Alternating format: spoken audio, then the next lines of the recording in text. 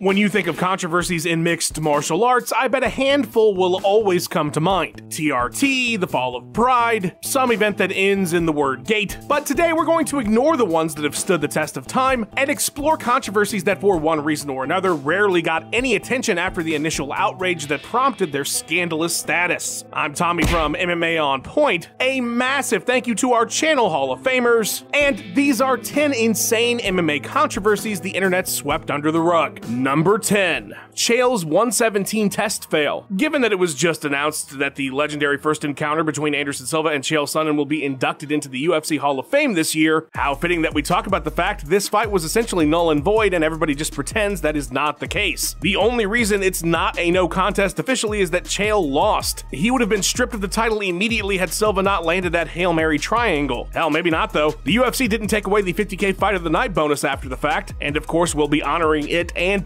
Chael in June. Following the epic bout, CSAC discovered that Sonnen had a testosterone to epitestosterone ratio more than 4 times what was allowed, strongly indicating PED use. To give some perspective, a normal TE ratio is 1:1. Chael's was 17:1. The American gangster's subsequent year-long suspension was the reason he didn't get an immediate rematch and had to fight his way back to Silva, defeating both Brian Stann and Michael Bisping first. But seemingly nobody cares anymore, as this rarely gets brought up when discussing the legacy of that fight. People still look at it like, wow, when Anderson was at his peak, Sonnen was less than 2 minutes away from beating him, completely ignoring the fact that it never would have been counted. I guess it's true that bad times don't last, but bad guys do. Number 9. Venator FC signs Mayhem. By 2016, Jason Miller had become a bit of a pariah in the MMA space. This was after a long line of legal troubles, and the idea that anybody would ever put him in a fight again seemed absurd. But that is exactly what Italian promotion Venator FC intended to do. A move that was already controversial enough initially, but became even more so when days later Miller was again arrested for DUI. This prompted one of the funniest press releases in history, as Venator FC president Frank Miranda berated the media with such gems as, "I would be personally curious to know how many of the Saints journalists and Miller's haters have never drunk a couple beers before leaving home. Seriously, do yourself a favor and look up the whole thing, it is amazing." The defiant promotion refused to cancel the bout, and then it blew up in their faces the most mayhem way possible, as Miller would miss weight by 24 pounds.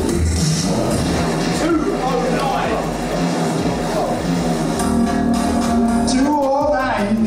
And be forced into a fight with a rando light heavyweight who defeated him via submission. Number 8. Foot drop fight. The metagame of low calf kicks in high-level MMA has only really gained popularity in recent years, and our knowledge as a fandom of the strange phenomenon known as foot drop that can be caused by a well-placed calf kick is pretty recent too. So in 2015, when a low calf kick caused foot drop at the end of the first round of a fight between Scott Jorgensen and Alejandro Perez, fans were mortified that the fight was allowed to continue into the second round, as it appeared that Jorgensen had severely injured his foot, which was flopping every which way as he stumbled around. I too joined in that night on the anger over how it was handled, and while the referee caught flack, it was more so Scott's coach Kit Cope who could be heard on the broadcast encouraging Jorgensen to continue. That's nice! Look what you're doing without a foot! In hindsight, this controversy was massively overblown, as this was a do-or-die bout for Jorgensen in his career. The foot drop really wasn't that serious, and Cope was just trying to encourage his fighter as best he could in a bad situation. After falling down one too many times, Scott would finally tap out, and this would unfortunately be his last ever bout. Number 7. Reebok's biggest blunder. Everybody remembers the hilariously bad launch of the UFC's Reebok sponsorship. The kits looked like they were Power Rangers outfits, the fighters' names were all wrong, but one aspect few seem to mention anymore, and where they really got into some hot water, was with a t-shirt design that nearly destroyed their relationship with the UFC by way of the promotion's biggest star. After launch, Reebok posted a shirt called UFC Ireland Map Tee with a caption that read, "Show your territorial allegiance," and excluded Northern Ireland from the image on the shirt. Now, I don't have the qualifications to begin to explain the troubles in any level of depth, but suffice to say that it was a controversial design in Ireland, and led to Conor McGregor's coach John Kavanagh saying in a now-deleted tweet that if the design was not changed, none of his fighters would be associated with Reebok. The brand quickly apologized, removed the offensive shirt, and all was forgiven. Reebok claimed it was a design error and was not malicious, which, to be fair, given that they wrote Giblert Melendez, maybe they just messed the shirt up. Number 6.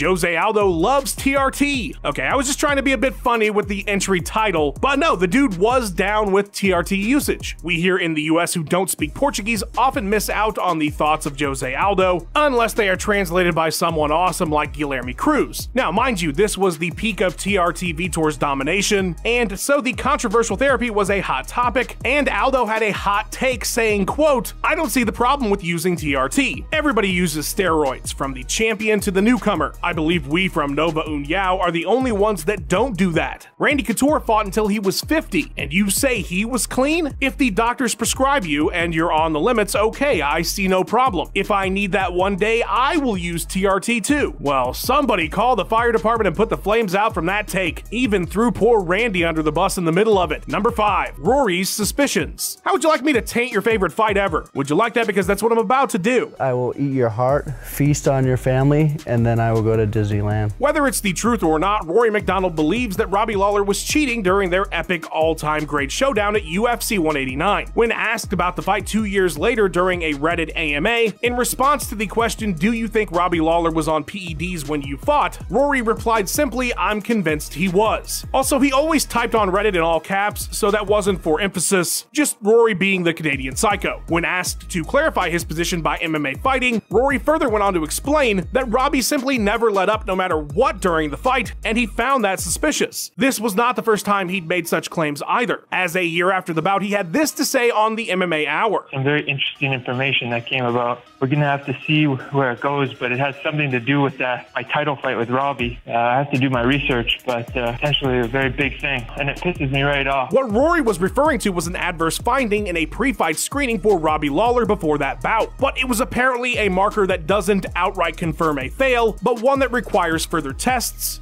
that came back clearing Robbie to fight. So while not a nothing burger, McDonald might have put a bit too much on the result and stirred up a controversy with his comments on the MMA Hour and in the interviews since about the Hall of Fame fight. Considering one of the two people involved in such a huge event still thinks that the other guy was cheating, it's pretty wild this story is not that popular. Number 4. TMZ's insane GSP story. The night that Georges St-Pierre very suddenly announced he'd be hanging up the gloves for a while after narrowly defending his welterweight title against Johnny Hendricks, a decision he said was related to his life outside the cage, speculation immediately began and was rampant about what it was that was so important to George that he would step away from the octagon. Well, we didn't have to wait but a day to hear the craziest shit possible. As TMZ claimed, a source told them George's father was dying and that he'd recently impregnated a woman who insisted on carrying the baby to term against his wishes. Well, alright then. I guess GSP does have a ton on his plate outside of fighting. Maybe that was why he was so shook up after the bout. But yeah, nope. Turns out nope. George as well as his sister both confirmed that dad was a-okay. As for the rest of their claims, I'm not a dad. 62? I'm not in rehab. My father is not dying. Bars! Well, there you go then. So what exactly was it that was bothering George at the time if it wasn't dying parents and unwanted babies? Dana White claimed that if what he had heard was the reason, that it was a very minor thing. The leading theory for many has been that it was a lawsuit he was involved in with his former manager over back pay, which sounds minor enough to fit the bill. Whatever it was, the outrageous TMZ story was never retracted and is still up on their website. Number 3. Matt Mitrione's suspension. While the UFC touts itself as a bastion of free speech these days, they've not always been so lenient with their fighters in regards to what they say. In a 2013 interview with Ariel Helwani, Matt Mitrione would make disparaging comments about trans fighter Fallon Fox and see himself suspended by the UFC. Their statement read as such: "The UFC is appalled by the transphobic comments made by heavyweight Matt Mitrione today in an interview on the MMA Hour. The organization finds Mr. Mitrione's comments offensive and wholly unacceptable, and as a direct result of this significant breach of the UFC's code of conduct, Mr. Mitrione's UFC contract has been suspended and the incident is being investigated. The UFC is a friend and ally of the LGBT community and expects and requires all 450 of its athletes to treat others with dignity and respect." He said some ignorant comments that made him sound like a complete jackass and a bigot. Work at any company anywhere in the world and give your opinion where you come off sounding like an ignorant bigot. See how long you last at that company. Mitrione's suspension would be lifted later that year, and the UFC Code of Conduct would become more of a suggestion than a mandate as time went on. Number 2, UFC SOPA support. The internet is a place where cowards live.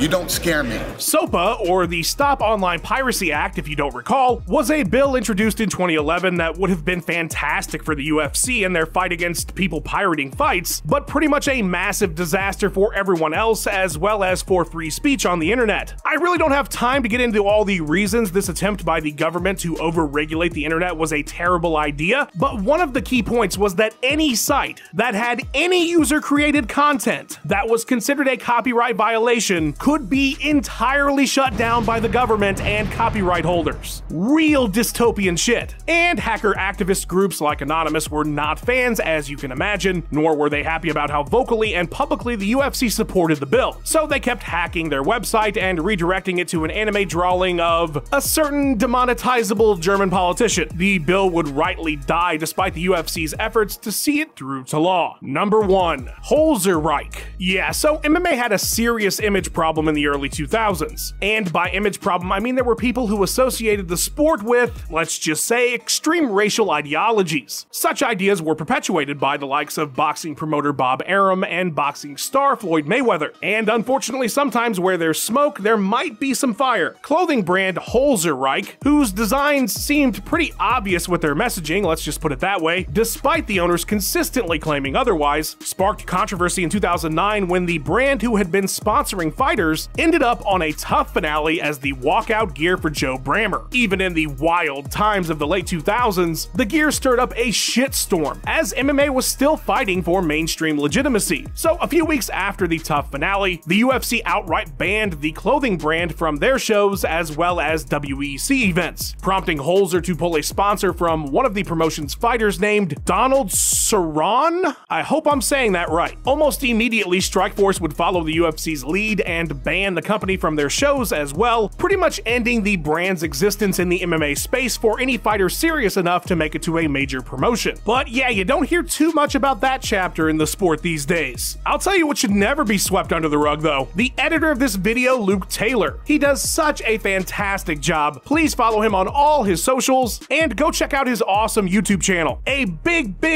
thank you to our channel Hall of Famers. There they all are, scrolling along. Your guys' support is awesome. And if you want to be as awesome as them, hit the join button. We got a new lower price. There's all kinds of exclusive content. Like and subscribe. If I surprised you with at least one of these stories today, let me know in the comments about other controversies nobody talks about anymore. And thank you so much for watching. Let's do this again real soon, shall we?